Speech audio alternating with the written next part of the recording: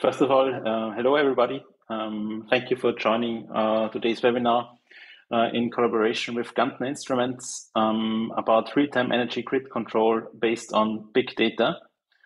I myself am Georg Stra. I'm the head of customer engineering at CrateIO, responsible for all external solution and pre-sales engineering. And today I have with me Jürgen Sutterlütti, Vice President for the Energy Segment and Marketing at Gantner Instruments. Hello everybody. Hello. So before jumping into your very interesting use cases, just some basic housekeeping rules. We will address any kind of questions that come up in the end. Feel free to use the chat during the webinar and use the Q&A function in Zoom to send us any questions you have. We will try to answer them as good as possible in the end of the webinar.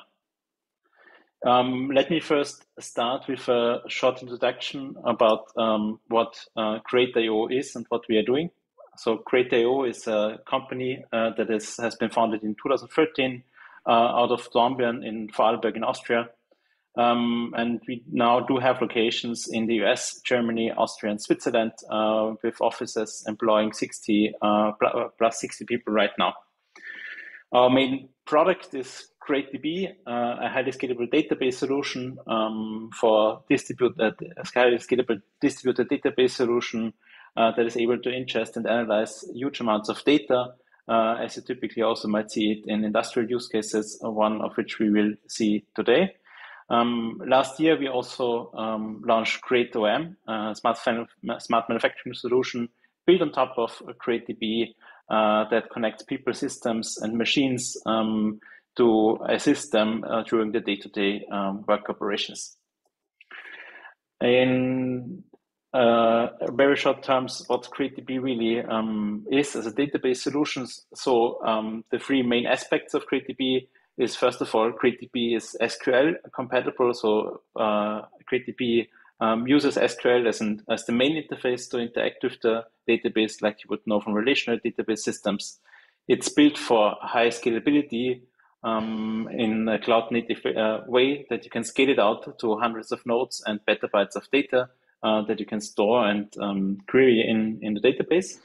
And it's really built for speedy, hot access of data. Using the distributed query engine to really speed up any kind of queries. We have multiple thousands of CrateDB clusters running today globally, from single nodes up to distribution deployments of multiple hundreds of nodes for our biggest customers in the analytics area, and have a very broad customer spectrum from the industrial space that we also are going to look at in more depth today, but also in various consumer facing applications and many other areas. So with the focus also on this slide of today's webinar, I'm going to hand over to Jürgen from Gantner Instruments.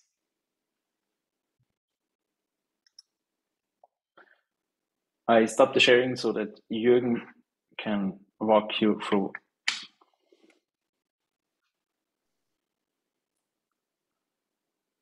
Okay, so you should see now my presentation slide. Hello, everybody. My name is Jürgen Sutterlütti. I'm with Gantner Instruments and responsible for the energy segment and marketing, and also oversee the cloud production, ownership, and analytics tasks. And in today's webinar, where we talk about real-time energy grid control based on big data, I want to give you a brief overview about Gantner Instruments at the beginning. We're headquartered in Schruns, Austria, so not so far away from the headquarters of Crate in Dornbirn. Are more than 100 people. And we are not just only using a distributed cloud, we're also a distributed company with offices from Austria, Germany. In Paris, we have offices, Sweden, India, and China and Singapore, and of course the US. And with this own dedicated entities, we serve more than 30 sales partners across the world to provide customized solutions. So we get a quick and a fast feedback on what kind of data acquisition and control trends are going on in the market. We do provide solutions, hardware and software for different kind of applications. We work in mobility, aerospace, energy condition monitoring, and of course, civil engineering. When we talk about our products, we are providing data acquisition solutions across all levels, from measuring all sensors on digital, analog, or any protocol interfaces. We can provide distributed data acquisition, synchronized down to the microsecond, and provide open interfaces. And that's important. All this stuff is PC-less, so you really can rely on this hardware and don't have any other PC-related issues, which we very often also fear in our day-to-day business. Customers want to configure, visualize, and operate our solutions, and there is a substantial demand for high-performance edge computing in that market. Now, when you have a look on the architecture of our solutions, we can provide here open interfaces at all levels. We can provide edge devices, edge solutions, but you can also stream the data to your desktop where you apply different analytics interfaces, run MATLAB, Python, and any browser-based visualization, or you send it up to the cloud or with any standard protocols where we also use CrateDB, which is one of the focus of today. When you talk about real-time data visualization, it's important that our customers can, at the end, visualize their data very fast, even when it is decades. You see here in this example that we have a plot of 8 years of data, and thanks to CrateDB, we can zoom in down to the second. These dashboards can be created by the customer. I will show you a few examples in a bit, but there are on some applications, like in solar energy, more than 200,000 parameters per minute for decades, or you have assets with tens of thousands parameters with 1 hertz resolution and so on. So this is what we have to solve and serve in the market. On the other side, we have also railway companies who want to measure when a train is passing the bridge. There we talk about kilohertz data. So this is tens of thousands of samples for each train per second. And there are a lot of trains, and there will be even more trains. So this kilohertz data has to be stored there. And we do that based on triggered data. And people want to see that on the screen after the train is passing. To give you an example, when we have just one parameter with 8,000 values per second, we have here in 2 months just 6 billion timestamps. And in Crate, we are indexing this information with more than 740,000 entries for fast access. So this amount of data in Crate with the indexing allows us to have very fast access down to the raw data, which we provide in our Kafka cluster. Overall, we are running in one of our production clusters more than 700 million entries. And this is more than 1 trillion points in our persistent log. So this gives you a little bit of idea how many data we are processing each second, each minute from applications around the world. Now, when people want to visualize that, they also want to have the flexibility that they can run and configure and visualize their application as they want. This is one example of an EV battery test system where it's about monitoring of the mechanical, electrical load. And you see on the upper right that the update speed of the chart is quite fast. This is thanks to CrateDB, where we have really fast access to all that data that you really can visualize these things. Before we now come to the world of smart grid, let me have a quick look about the energy applications within Gantner. We are collecting data from a wide range of different energy applications. It is the local utility in Vorarlberg, Illwerke VKW, where we do all the hydro monitoring for their security related things. We do a lot of wind energy up to R&D for fusion reactors, battery testing, energy storage, and so on. And of course, we also measure power quality where you have high frequency data requirements, which is one of the specialities of the Gantner company. But one of the most important thing is that our dedicated business unit for utility scale PV monitoring and control, where we are one of the leading player in the globe, we have here a lot of data which is created in an extremely fast growing market. We are serving with these applications more than 40 countries already, and we provide here turnkey hardware and software for that monitoring control. And just for the record, there are more than 7 gigawatts controlled by Gantner solutions any time of the day, where we provide here services for the grid.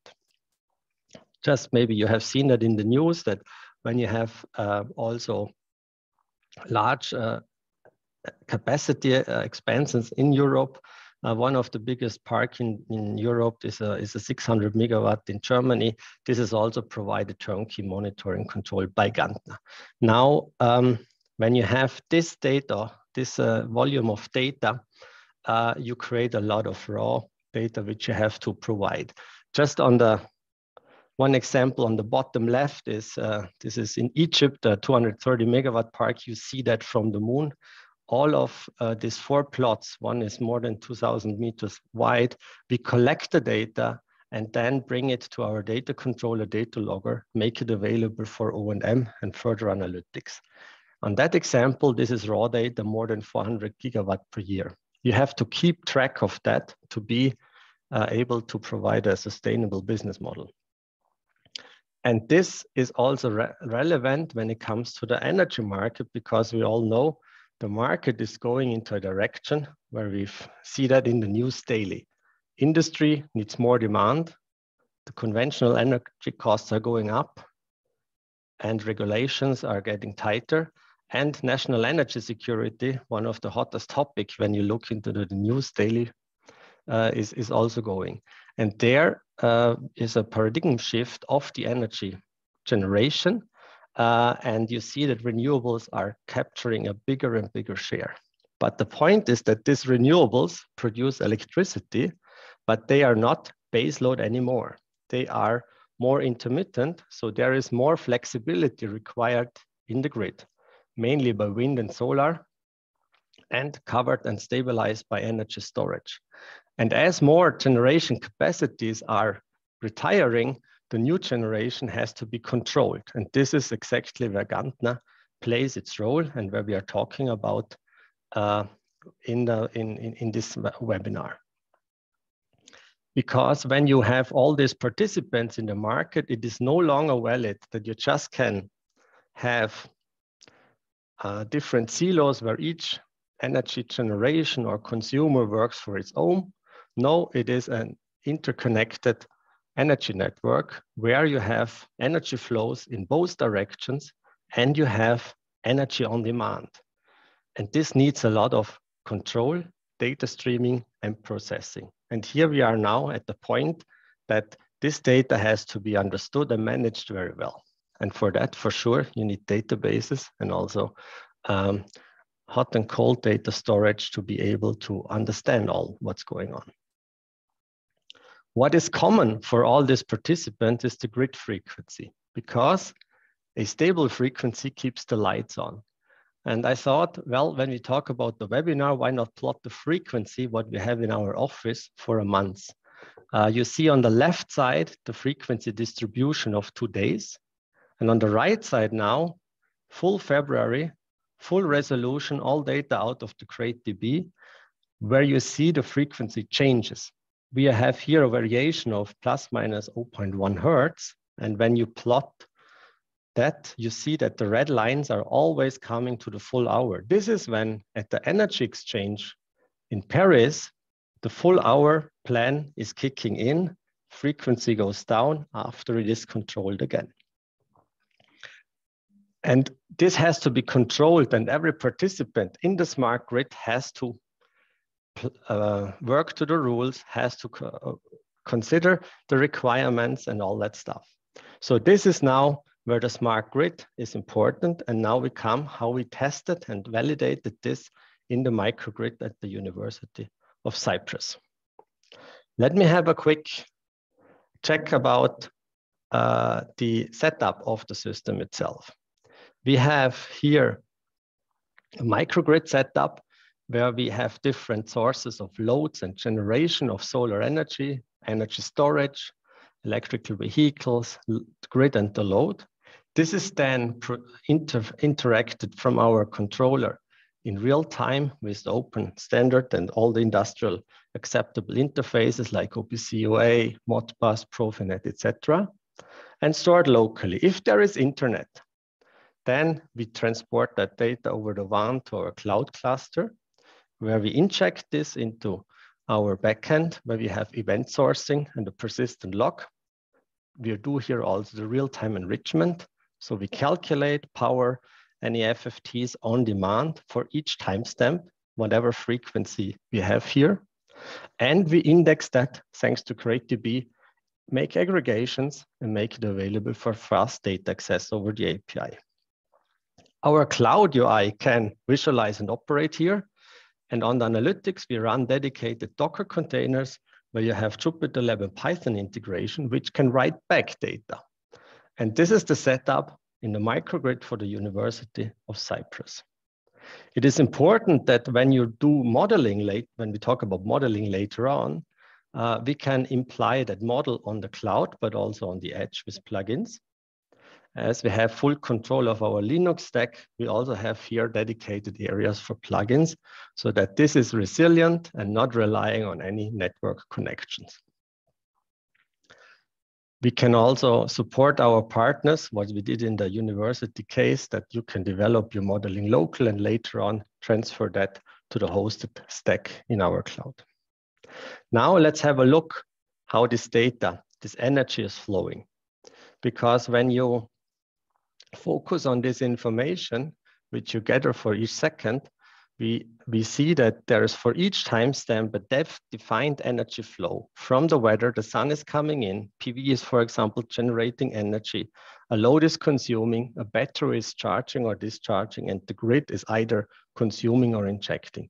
And we do for each timestamp calculate here the energy flow, and then we know what's going on. So that's step one for a smart grid. How is this visualized in our cloud? This is a screen sharing from our cloud front end, where we see the campus of the university with the different facilities, where we see there is actually a 1.8 megawatt of active power running, and where we have the full data acquisition on our cloud. So we see what's going on with all smart meters, with all weather stations and so on. So you can visualize that data.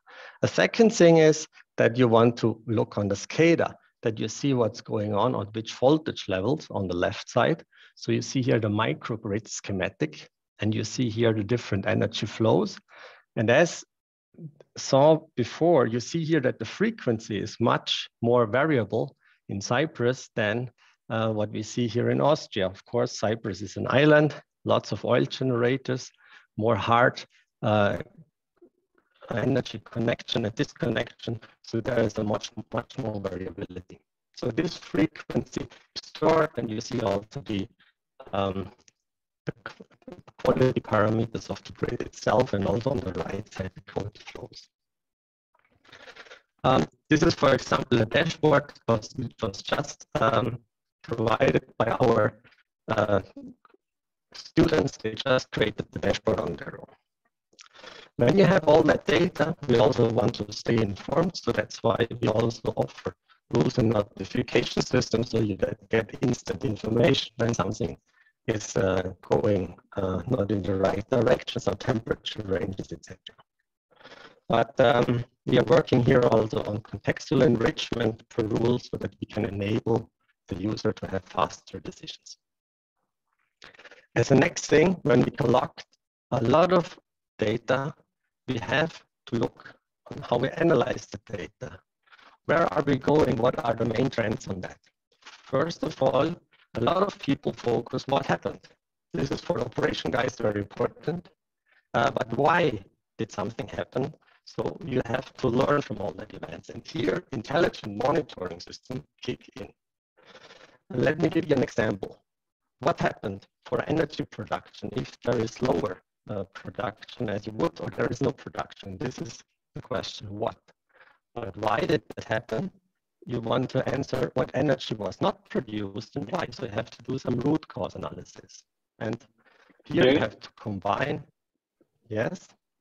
Jürgen, just a short interruption. I think we have some audio problems there. Then we give it a more try and we jump directly to the analytics session.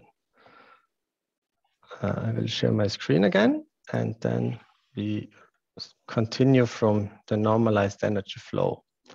We have seen here the interconnection of the normalized energy flow, and we just use that as an example. You know, when the internet is not always there, you need local resilience, you need local storage, local control. So our systems has to operate all of that, also that energy system with a local controller, which you can rely on. So that's very important. Then you can also add different models on top of that. Now, we were here on the rules and notification, and we now jump into the analytics.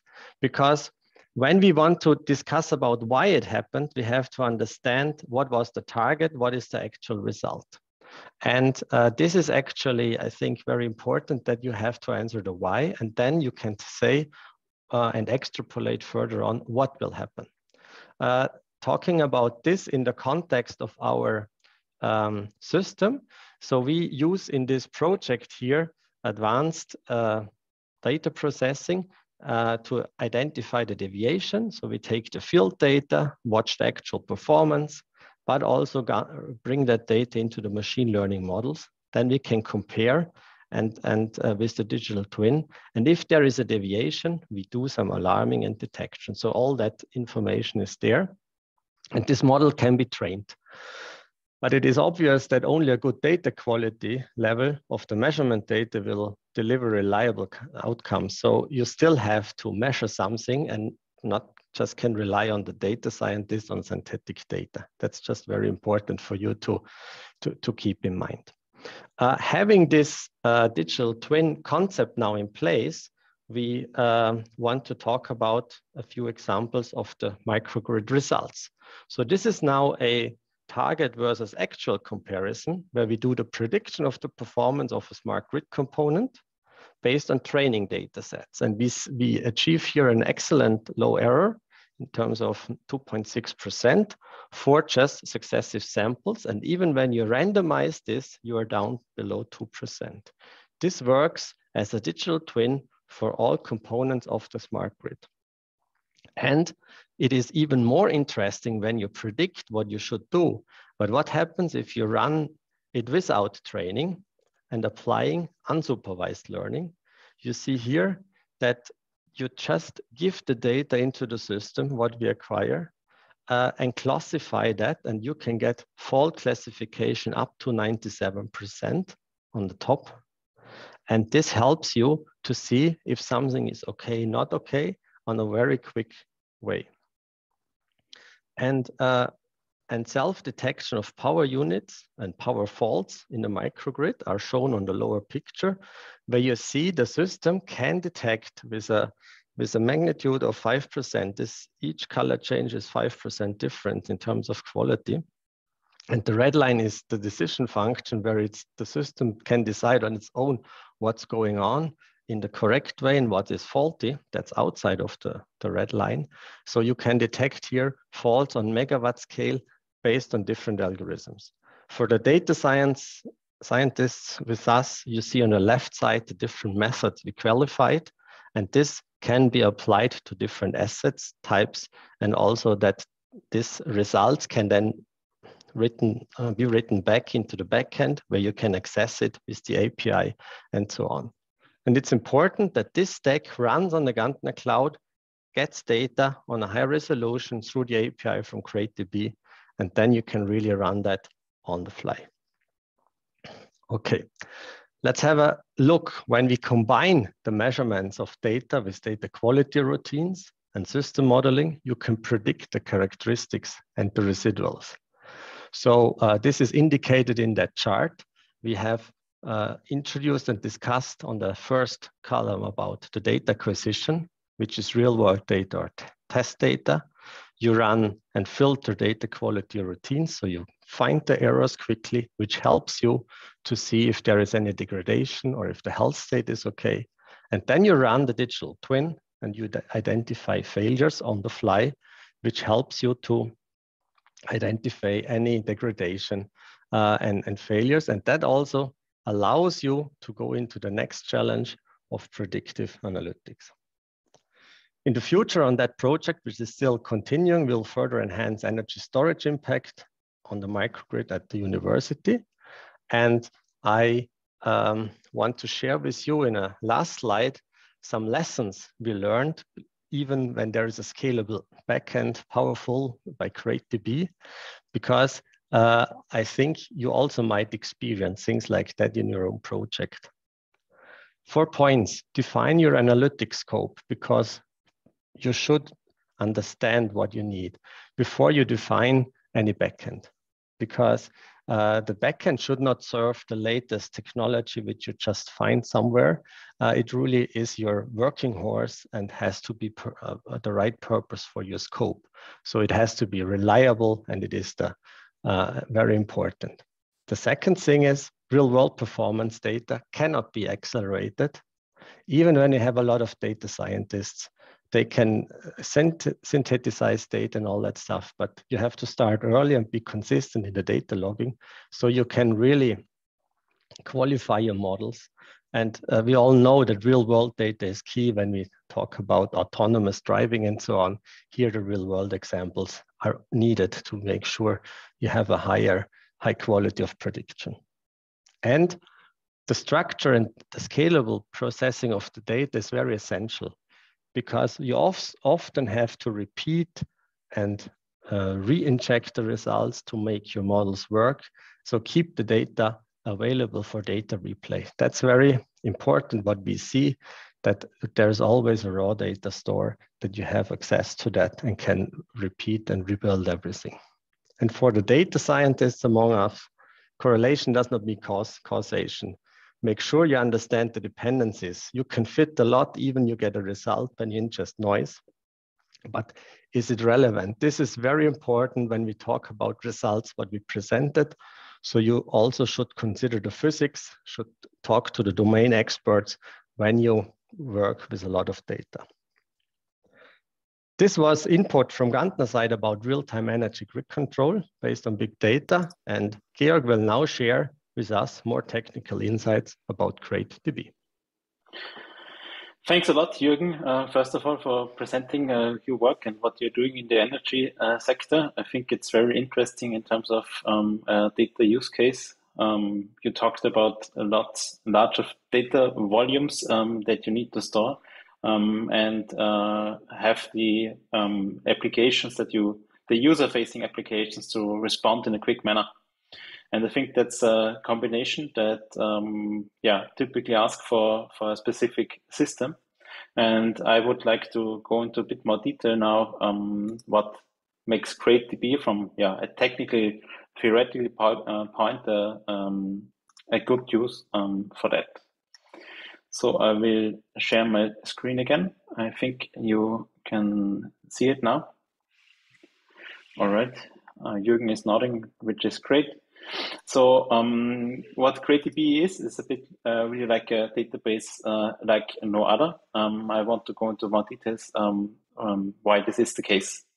So what CrateDB really does, it combines various aspects that need to be fulfilled to basically power such use cases. We talked about lots of data and lots of different variables that need to be collected. So we're talking about hundreds of thousands of different factors that are get collected and need to be accessed in a fast manner. And also very large data volumes, meaning which a single system can't really handle. There really the NoSQL aspect of CrateDB comes into place. So CrateDB is built on a shared nothing architecture with an eventual consistent model that allows it to scale up to hundreds of nodes, as I already said before. And basically power any kind of use case that needs fast data access while having a non-blocking architecture, which makes it really fast. We have the SQL aspect that you want to have to integrate with different kind of toolings. We also saw Jupyter notebooks used on the Gantner sites, but also other toolings in terms of the visualization that you want to connect in data and empower your data engineers and data scientists to use your database system. And in the end, you want to store your data, large amounts of data, and you want to access it in a structured way. But also, what's really important is the power of a search engine, which in the CrateDB case is the Apache Lucene project, which really enables the fast access times. Meaning that if you are looking up in your visualization, you want to have a query response within sub-second, because otherwise the user feels like the way the application work is not an interactive way, but just some set of data processing. So with the use of Apache Lucene as the backend for CrateDB, we enable this really high-speed data access, filtering, and aggregation. In terms of use cases, so definitely in the industrial space, in the IoT space, and real-time monitoring space, what we also saw with the example from Gantner, CrateDB really excels, but also lots of other time series applications, also on the software side on application analytics, but also use cases in the geospatial area where you can also use the indexing power of CrateDB. I also have to say where CrateDB is really not the great fit. It's not the great fit for any kind of transactional workloads, or you typically on the business, what you typically might see on the business area, or highly normalized data, like you would also know from traditional data warehouses. Maybe on the offering side, also interesting. So CrateDB is not a single cloud solution, but CrateDB and its core is really an open source database project that you can use and build on from the ground up. You can deploy it on premise. But what we really focused on in the last years is developing the fully managed cloud solution, so CrateDB Cloud, which really means that you can just with a click of a button deploy also very large clusters and don't have to worry about anything else than just using them. With the recent development of moving applications also back to a more managed on-premise setup, we last year also released CrateDB Edge, which allows you to use your own Kubernetes cluster, but still have the creature comforts of a fully managed service like CrateDB Cloud. So I just want to again repeat what really are the key characteristics of CrateDB that also empower Gantner in this case. It's the scalability, the really ease of use of a scalable database system through the architecture. You can store lots of different kinds of data in CrateDB. Jürgen mentioned you need the structured manner, but often also in many industrial use cases, you might have semi-structured data coming via OPC-UA, MQTT. You can directly interact on JSON objects and ingest them into CrateDB and work with that. Really applications also where high concurrency is needed. Like if you have a user-facing application, you don't want to just have the one user access it, but you might have lots of customers, hundreds and thousands of customers who need concurrently to access the data. And this is also something that Crate through the non-blocking architecture and shared nothing architecture in terms of query performance can really excel. Of course, also cost efficiency and the way to basically deploy CrateDB everywhere you want, from the cloud setup to the industrial PC running in your factory. That's possible with CrateDB. If you afterwards are interested in also jumping in, we do have for the cloud also a 30 days free trial. We can also with a click of a button start a CrateDB cluster and get started using and interacting with it and to learn CrateDB. So this was it basically from my side. I quickly jump to the next slide and would want to give also the word back to Jürgen. Good, thank you. we did hear a lot of things about data and how fast and how big and how variable you can get the data. And I think Mr. Deming made the right statement that without data, you're just another person with an opinion. We are all data-driven. The energy sector is a data-driven industry more and more, and you have to access very fast the data. And I think this is where there is also space for Crate itself. And at the end, data is not just the end. We have to really turn that data into information and turn this information into our customer benefits. And I think this is always what should drive us, always where we should focus. Without the full solution and the full stack, our customers will not see their benefits. And this is where Gantner is investing a lot of time, effort, and resources that we can do that better, especially also in the energy segment. I completely agree with you. Data is not just needs to be collected, but also made easily accessible to analyze on and work with in a fast manner. Yeah. So in terms of, we also got a question already, but I would like to ask you. I mean, you basically explained it a little bit also why CrateDB is good for your use case, but why did Gantner Instruments go with CrateDB as a solution, as a database solution? Okay, we are not, we didn't came here by accident. We did have our clear strategy of the company that data is what you have to store, acquire, and so on. So with the trend of edge computing, Gantner concepts come in fashion again, because we are doing that since 1982, data loggers and controllers. But when you want to have a data backend, you need a very performant database. And the question is the database from Crate really solving everything? It is, for us, a two-part answer.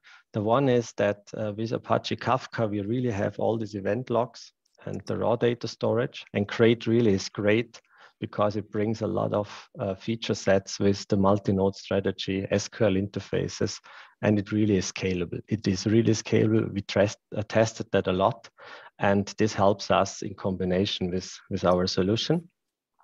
And we really know that when you ingest also high frequency data, we can work with Crate as the index very fast. I gave you the example of the railway, 8 kilohertz of data. With the combination of in our backend, we can really plot here a lot of trains and zoom in down to the 8 kilohertz signal. And I think this is quite advanced. Our customers are valuing that, and there are more to be communicated about that, where we provide the solutions. I think that's also always a very important aspect for solutions that you have customers directly interacting with. You want them to be always available and want to trust the solution that powers that, not only basically to just run it, but it also has to be reliable. And I think that where also the architecture of CrateDB can really shine. So let's see, I think there's just another question came in. Is it a lot of effort to deploy and run such a CrateDB cluster? Do you need specialists? I can give you an answer. Maybe I can start with an answer, and Jürgen, you can then jump in. As I said, the architecture of CrateDB is a shared nothing architecture, which means there's not like a complex system, but it's just really like an application that you start on one server, and you can just scale the cluster by adding additional servers in the same network, which makes it really easy. And basically the discovery and the connectivity, let's call it magically, happens on its own. And it's really built from the beginning as a distributed system, meaning that it's not like that you don't need a complex architecture to really scale it out, but it's really like from the beginning built to scale out. And so even if you're using the Docker images, if you're using Kubernetes, it's really also we have ready-made solutions to get started.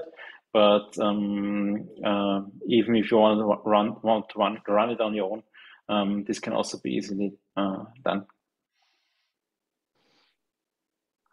I agree. When you walk through our software development area, under each table there is CrateDB or our full stack running, so it's easy. It's a single node stack there, but we develop on that, and it's quite convenient to run that, start from scratch again, and make very fancy experiments as well.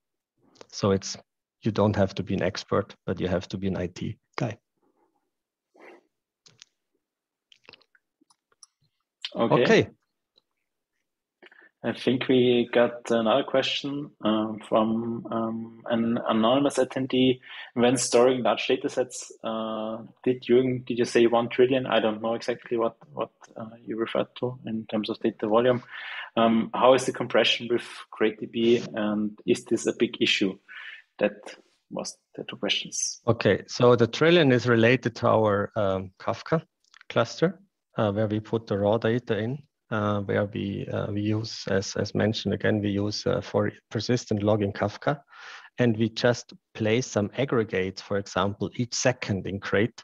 So overall, we have in one of our production clusters with a lot of customers, 700 million entries in CrateDB. But this is in terms of points in the persistent log 1 trillion, to clarify that.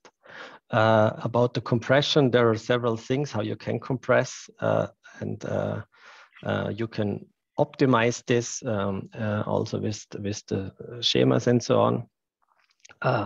And when you have, I come back again to the kilohertz data, when you have 8 kilohertz, it makes sense that you clearly understand what you want to do it, downsample it, aggregate it, or calculate FFTs out of that. And this is where Gantner really tries to reduce the data also on the edge. But customers also need it on the cloud, maybe not forever, but we can keep their retention period to serve that they can really work on their assets and predict the performance. Maybe I can also add from the technical side a bit on that. So CrateDB does use data encoding and other compressing techniques for the storage of numeric values, and of course it also depends a bit. So and also you can optimize it by using a different compression algorithm in CrateDB, to save even more on storage. And so as Jürgen mentioned, high frequency data, that's something that you might also want to store in arrays in CrateDB. As I mentioned, CrateDB can also work with objects but also arrays quite well. And we were able to store even 50 kilohertz data in CrateDB with a very relatively small footprint using arrays in CrateDB. Mm-hmm. There's one question about costs. Should I comment on that? You can comment on that. I can maybe also say to other DBs, I think we are quite in line what pricing is related for professional services and also our cloud offering. And yeah, but Jürgen, feel free to also add to that. Running cost is always a concern. I mean, we talk here about decades of data or terabytes of data. So you have to be effective in terms of data storage and data handling. And of course, we did compare with other concepts, not just databases. And the combination of persistent logging, event sourcing, and the fast indexing with CrateDB is, I think, for us the choice from the past, and it's also valid for the future.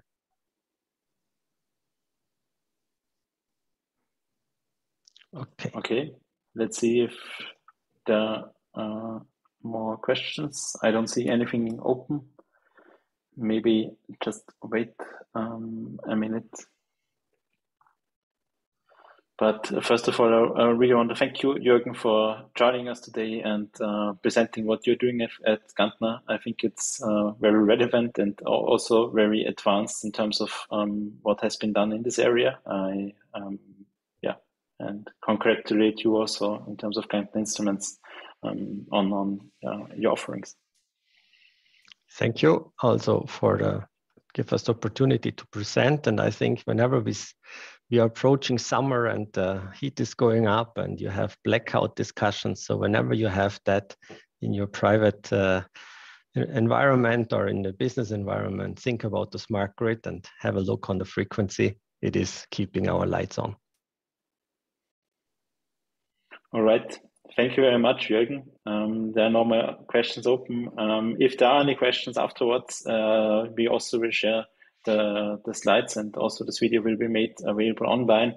And also the contact information for also Jürgen and me are available. If you have any questions, don't hesitate to ask any of us and come back to us. Thank you very much, Jürgen, again, and I wish you a pleasant afternoon. Thank you. Bye-bye, everybody.